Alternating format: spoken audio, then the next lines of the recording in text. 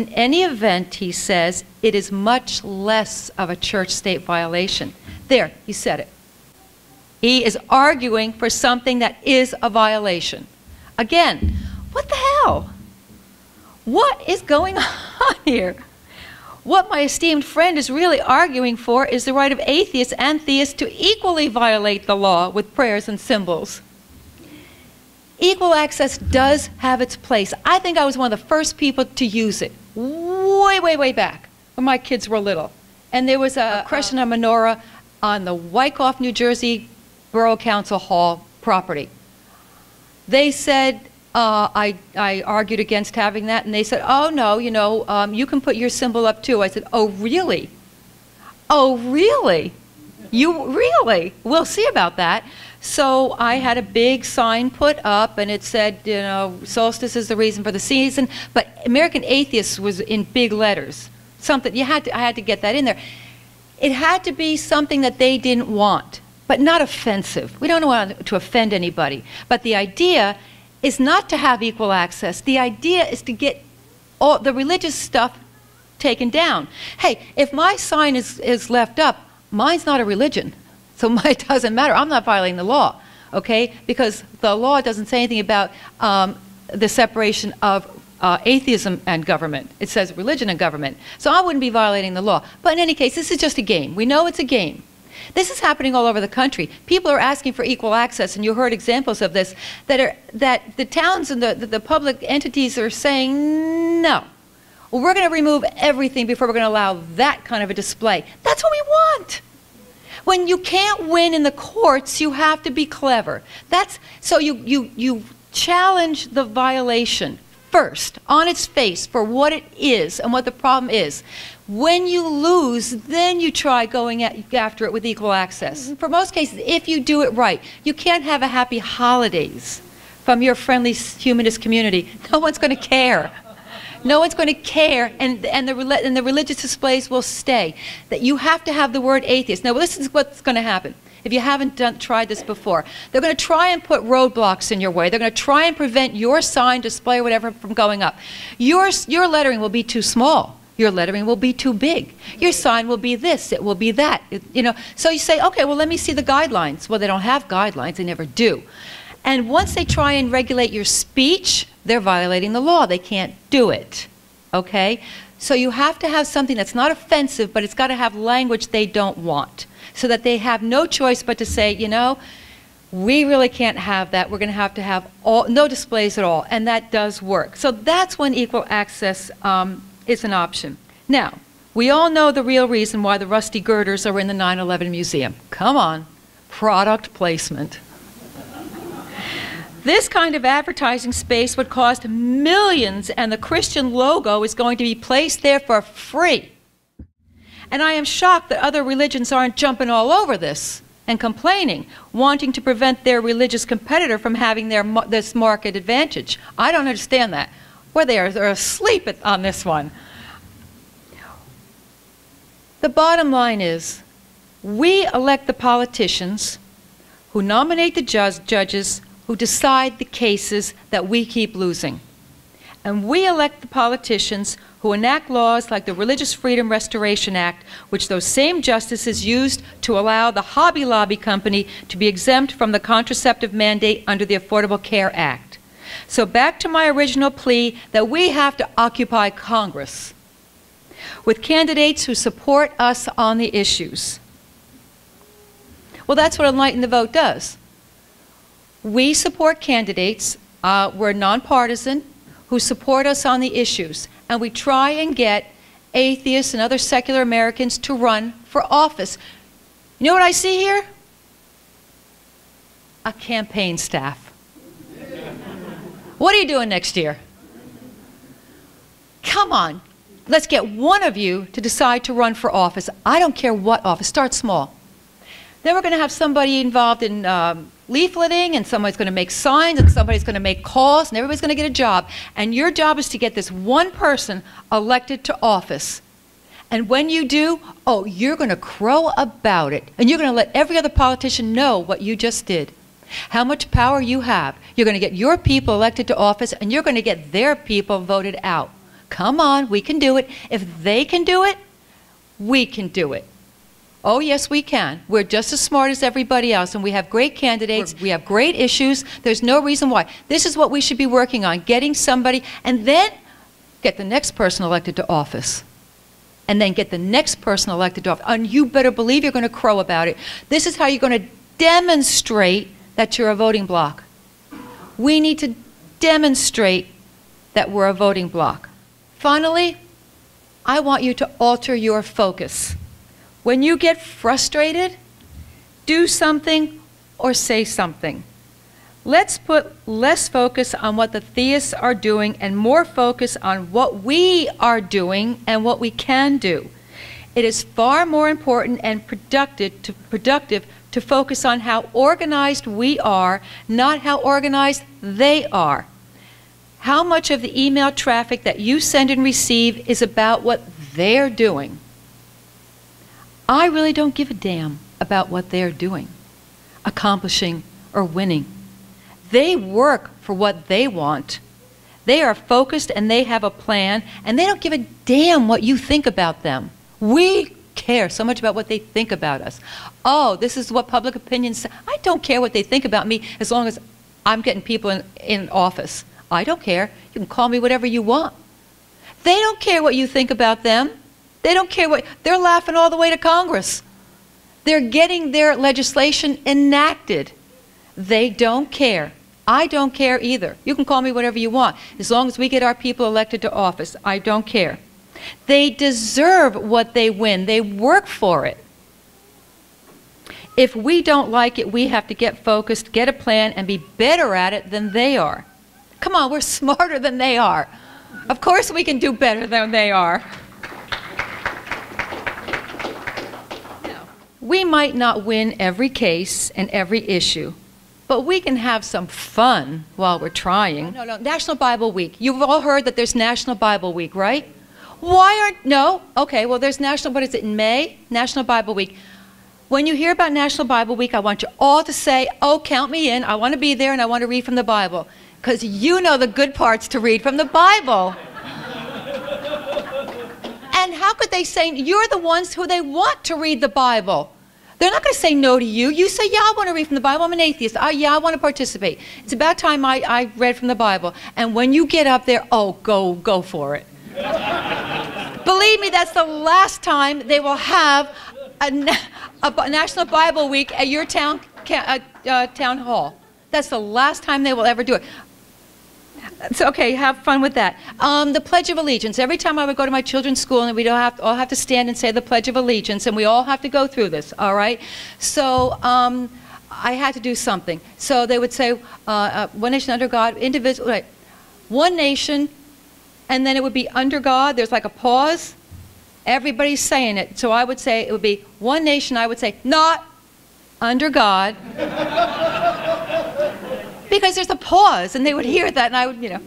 They didn't know by the they didn't know where that came from. They didn't know what they were hearing. Okay, I'm sure you could think of. Oh, and then okay, let me tell you a story. This is a cute story. Do you know what the "See You at the Pole" is? See you at the pole. Who doesn't know what "See You at the Pole" is? Okay, well, if you don't know what "See You at the Pole" is, it's what the Christians do. Again, the Christians, when they do something, remember, when they do what they're doing, it's because they need an audience. The activists don't do what they're doing when they're all by themselves. They need an audience. You have to see them praying. You have to hear them praying. That's why their prayer clubs don't take place in the classroom. They take out into the hall and the lunchroom. That's the problem with those prayer clubs in schools. They have to be heard and seen by you. They take them into the hallways and the lunchrooms, and you'll hear cases about that too. Okay. So See You at the Pole is where the religious students congregate before school starts. That's how they get away with it. They do it before school starts. They congregate at the pole. Okay, remember, they have to associate government, the flag, with religion, okay, together. And they pray in front of the flagpole. And as everybody else is entering the school, they see them and hear them. Okay, fine. So Larry Mundinger, a friend from American Atheists, his son was going into school and was amused by these prayer displays around the flagpole. So he convinced some of his friends to stage a mock druid ceremony around one of the trees in front of the school. Hey, what's sauce for the goose is sauce for the gander. So the next morning, as people were dropping their children off, they all saw a group of students dancing around and worshiping a tree. And before it all died down, in a couple of days, some of the fanatical fundies had organized a petition to have the tree cut down. Humor is an excellent weapon. There is no defense against it. Humor is an excellent weapon. There is no defense against it. The point is, so let's have fun. Okay, we have to have fun. That's how you have fun. There are lots of ways to have fun. So when I don't think you need to be told, but I think it's important to have fun. The point is, do something. Some of the most important changes in America have come about because someone got fed up. Rosa Parks got fed up. Madeleine O'Hare got fed up. Susan B. Anthony got fed up. And they all did something. Remember, no one takes advantage of you without your permission. The more you speak out against those situations and issues that upset you, the less you feel like a victim. Activism is empowering. The rewards are without measure.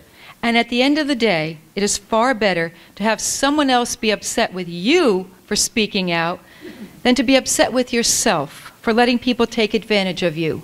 That is a horrible feeling.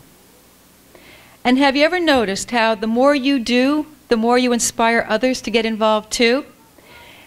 I love this story. It reminds me of the cutest little story about a small rural volunteer fire department. A fire had broken out at a large oil refinery that had rested at the bottom of a hill, and the heat was so intense that the arriving volunteer fire chiefs had decided that it was too dangerous to go down to the bottom of the hill and put out the fire, and that it would eventually burn itself out anyway. And the media were all there, and the fire had been raging for some 30 minutes when all of a sudden, in the distance, there came the clanging bell of a small volunteer fire truck. And it was very picturesque. There was an old fire chief, men hanging on for dear life, and there was even a Dalmatian sitting in the front seat. And as the fire truck neared the crowd that always gathers at these things, it became apparent to everyone that they weren't going to stop. So the crowd parted and the fire truck whirled right down to the bottom of the hill and circled the fire a couple of times, and then the men jumped off and started fighting the fire. And when the blaze of the raging fire had been fought for a few minutes by the small volunteer fire department, it became apparent that they were actually putting out the fire. So spurred to heroism, all the other volunteer fire departments rushed down to fight the fire, and indeed it was out in about an hour. Now, the way they financed this volunteer fire department in this particular state was to take up a collection right at the scene of the blaze, which is very practical. I mean, firefighters risking life and limb is very motivational to crowds. So they took up a collection at this fire and collected $1,800. The crowd concluded that they ought to give all the $1,800 to the old fire chief from this small town because due to his heroism, the others had joined in. And so as the weary firefighters crested the top of the hill, the 6 o'clock news reporter moved in with his mini camera, and the news reporters moved in, and they all surrounded this old fire chief from the small community. The TV reporter said, you know, due to your act of bravery, everybody raised this $1,800, and they're going to give it to you, Chief. So what are you going to do with the $1,800? And the ruddy-faced old fire chief wiped the sweat off of his brow and spit a plug of tobacco on the ground and said, well, sir, the first thing I'm going to do is fix the brakes on that damn truck.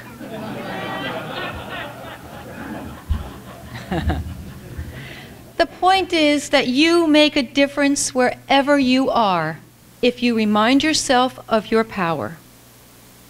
Start playing hardball and alter your focus by keeping your sense of humor and being activists. You will accomplish great things. By changing who is in government at all levels, we prevent the abuses of our Constitution. And by being proactive, we can take back control of our lives and our stress.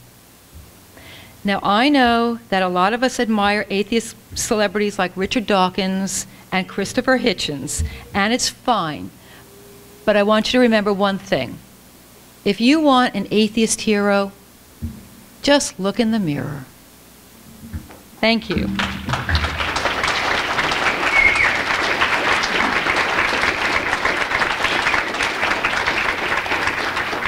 No one's putting us on their agenda. Isn't that something the Republicans are having a secular problem? I mean, but no one's really putting us, I don't see anyone anywhere paying any attention to us. Have you? Does anybody see that? Anybody pay attention to us? How does that make you feel? Why do we keep doing the same thing over and over, hoping that something will change? There's a name for that. There's a name for that. And that's what we keep doing. It can't hurt to mix it up once in a while. It can't hurt to try something different. Nothing has changed for our movement. In 1873, Francis Ellingwood Abbott published The 9 Demands of Liberalism in a publication called The Index. The Index was a secular publication.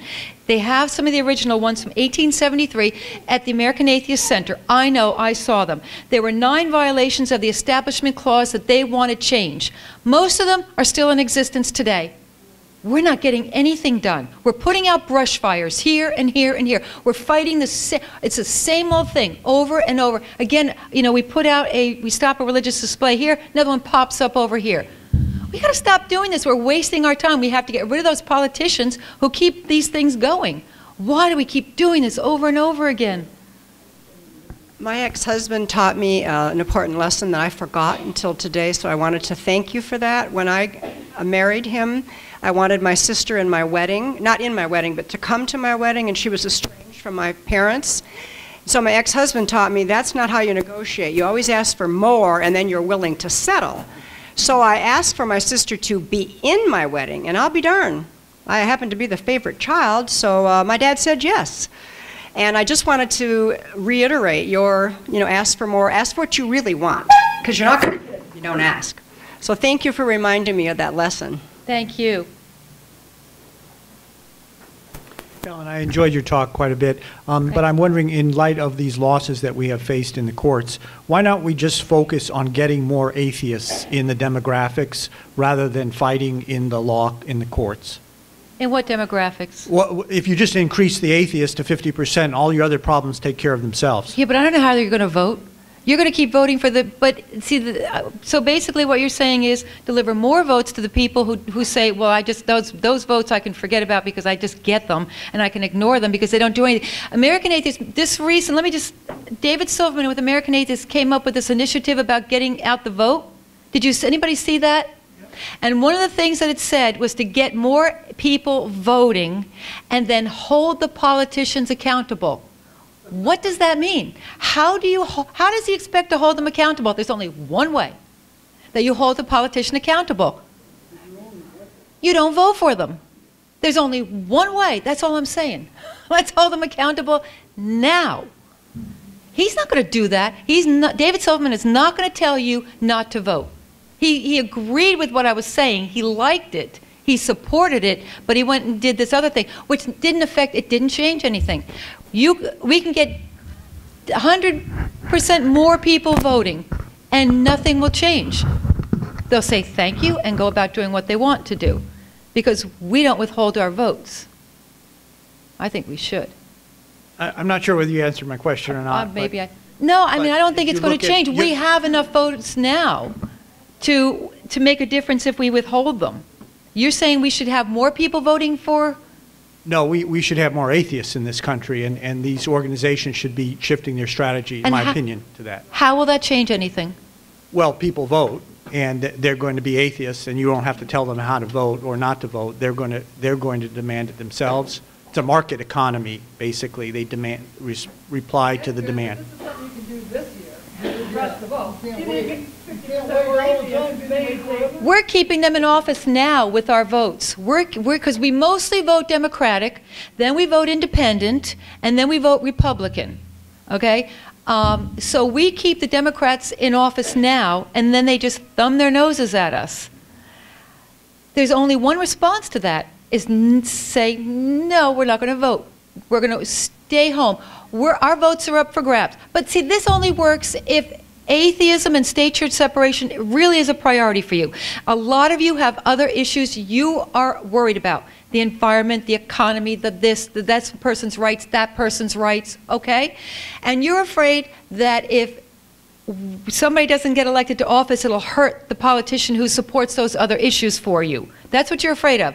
Okay, but then you can't complain when we keep getting run over. All right, as long as you understand that, the other issues will continue to be taken care of, but our issue won't. We can't complain. But if you are tired of us being at the back of that bus, we can do something about it. Again, it just takes one time. The Democrats learned from the Hispanics. It just takes one time for somebody to lose. That's how we demonstrate. That's how we, and then, see, if we say, we send out the press releases, we're not going to vote unless we hear what we want to hear, and one politician doesn't get elected, this was the best time to do it, because the Democrats were going to lose anyway. But we could have taken credit for it. Come on, it's all about perception. We had such a great, because we did it. We were responsible. We just demonstrated that we're a voting bloc. Now what are you going to do? We could have done that. What? We didn't. Instead of just not voting for the lesser of two evils, I'd like it if there was some place where I could put my vote where it's not voting for one of the lesser of two evils, it's something that one of them might have had if they had addressed separation issues. Is there anything going on with this National Atheist Party? I went to the National Atheist, that's not me, to their website, and they were involved in some auto issue. An auto issue. I don't know how we can have an atheist party, because we only have one thing that unites us. One thing, and that's state-church separation issues, and we really can't agree on a platform. There's no way I think we could come up with one platform. We could agree on a platform, because that's the beauty of being an atheist. I don't think we could. So, but they were involved in some auto import issue. What? This is what we do. We squander everything. We want to help other people. Okay, I get it. I get it. We're not being lynched. I get it. We're allowed to marry. I get it. People don't perceive that we have major problems like other groups do. When other people are being murdered, they're being murdered by the police, that's something immediate. People can react to that. We're not being shot by the police. I don't know yet. Yeah. But when we start becoming politically powerful, we will feel the repercussions, because then people will have something to worry about. Then we will have problems. But nobody cares about us because we're not powerful yet, you see. Okay? Once we start getting political power, then they will worry about us. So we can get political power. But thank you. You will. Thank you. Was there a reason why you selected Johnny Walker Red as the atheist icon? There is a reason why I asked the question. It's Jack Daniels. It was that I said in my talk. Oh, Jack Daniels. What did I say? Johnny Walker. No, I thought you said Johnny Walker. Oh, then there's no reason for my question. But okay. Johnny Walker was the preferred libation of Christopher Hitchens. Oh. To Christopher Hitchens. Oh, yeah. I think I'm kind of reiterating Lee's question. Maybe I'll get a more concrete answer. I don't know. I'm Canadian, and I've been a CFO, financial agent for campaigns for a party in Canada for like 10 years, and president of a local association for 10 years before that. So I'm very focused on the practical aspects. I was very idealistic when I was a teenager, but not anymore. I just want to run a competent campaign. How do you identify which candidates we should boycott? Or, in an ideal world, how would you identify which candidates we should not withhold our support from? Is that a better way to ask the question? It's very simple. Yeah. You're running for office. You want to go out and court the votes. Okay, the politicians go and visit the churches, and they go and visit this club and all that. So we send out the press release. The politicians, we send the press releases to the major campaigns, political campaigns, their campaign advisors. We send them to them, and they get it. And the campaign advisors see our press release that says, if you want our votes, just tell us, you know, how you're going to work for them. All we want to do, you don't have to send out, you know, a press release, you don't have to make a major speech. Just let the people who are running these atheist organizations know that you will support the Establishment Clause and our civil rights if we vote for you. If I get these people to vote out, turn out the votes for you in large numbers, you're going to support the Establishment Clause and the civil rights of atheists. That's all I want to hear. You got my vote. If I don't hear anything from you, I didn't hear anything from you. I'm going to assume you have nothing to say to me. Does that answer your question? Yeah. That's all a politician has to do. And if they can't do that much, I'm not going to vote for them. I'm not going to vote for them just because they're a progressive candidate. Hi. Hi. Do we have time for one more? We have time for Arthur. We'll make time for Arthur. Go ahead, Arthur. While you've been making your presentation, I can't help but think about a couple of other groups who had far less substantial reasons to go forward, less sensible reasons. You know, 25 years ago, the fundamentalists were considered a splinter group with a crazy agenda, no basis in law, and it didn't stop them. They thought they had the power. They decided to continue presenting. They didn't get compromising. They played hardball, and they've got a great deal of power. 10 years ago, you saw the Tea Party, and they had no sensible agenda. They had nothing behind them, but they just decided to stick to it and play the game and get tougher instead of backing down. I think it's important to think of what other people have done and use those techniques as an example. The Tea Party, who would have thunk it? Who would have thought? Do they care what you say about them? Apparently not. Yeah. What do you think about them? There might be some Tea Party people here. What we have now is we also have a plaque for Ellen Johnson, thanking her for speaking at our convention. Thank you. And